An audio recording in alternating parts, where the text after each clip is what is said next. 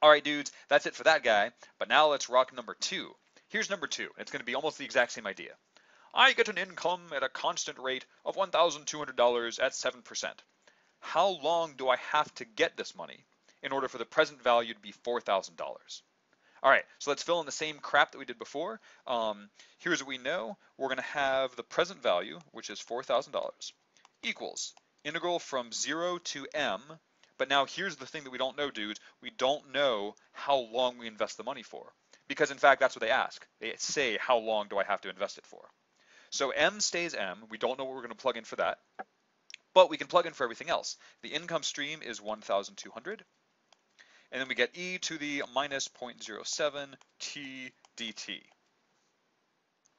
All right, dudes, based on the problem, that's the sucker that we write down. And now we want to solve this, but here's the part that you're not going to like. The part that you're not going to like is that you can't use a calculator to solve this. And actually, that's why this is one of the most important examples that you're going to see. It's because you can't use a calculator to solve it, and that means that people might enjoy putting this kind of problem on a test. So make sure you know how to do this. Because you don't know what the value of m is, we can't just plug this stuff into a calculator. So here's what we got to do. We're going to do the integral by hand. So in order to figure out this value of this integral, we're just going to take the antiderivative. And here's what we can do. We can bring the 1,200 outside. 0 to m, e to the minus 0.07 t dt. And that should still be equal to 4,000. All right, now what we're trying to do is actually evaluate this integral. So it helps a little bit to pull that 1,200 outside. But here's what we're going to get. 4,000 equals 1,200, 1,200, not 12,000. There we go. And now, dudes, when you take the antiderivative of e to the stuff, what happens is you multiply by 1 over the inside, and then you still get e to the stuff. And we have to evaluate this from 0 to m.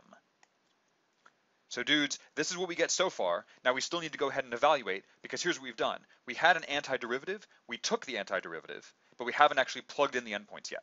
So let's go ahead and plug in those endpoints and see what happens.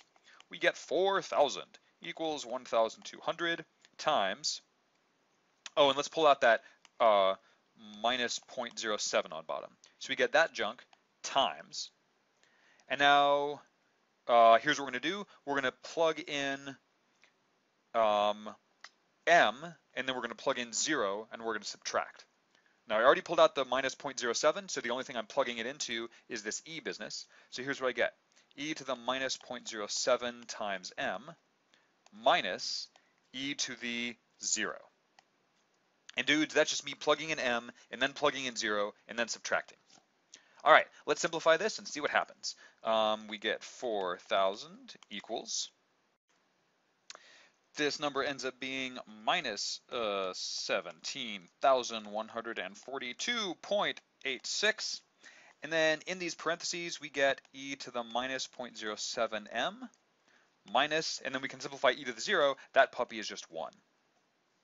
All right, let's divide this junk on the other side, and here's what we get. Okay, we get minus 0.2333 equals e to the minus 0.07 m minus 1.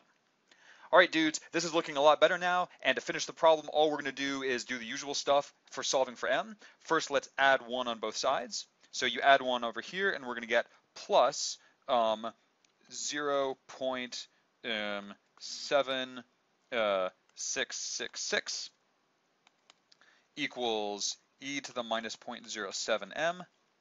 And now, dudes, our unknown is trapped inside an exponent, so let's just go ahead and take natural log of both sides. Natural log of the left, when you take the natural log of the right, it cancels out that pesky e, and you get minus 0.07 m. And then, dudes, the last thing you're going to do to solve for m is take that natural log, dude, 0.7666, and divide by negative 0.07. And when you do that, you get about 3.8. All right, dudes, we finally solved this puppy. The answer that we got was 3.8. Now let's scroll back up and remember what that means. What that means is this. You have to invest this money and receive money at this income rate for 3.8 years in order to turn your $1,200 into $4,000. Actually, that's not that bad of a deal. All right, so let's go through it one more time. We set up the integral. Now, once we have the unknown trapped inside the integral bounds, there's really nothing else you can do. You have to go ahead and evaluate this integral by hand, and that's the only thing that'll let you solve for that value m. So you go ahead and you pull out that 1200 because it's a constant. You take the antiderivative, evaluate it from 0 to m, simplify everything that you can, and then just start solving for that puppy. And in the end, you're going to take a natural log, and it's, it's a lot of stuff, but it's really not that bad. All right, dudes, that's it for this problem. Hasta la mañana.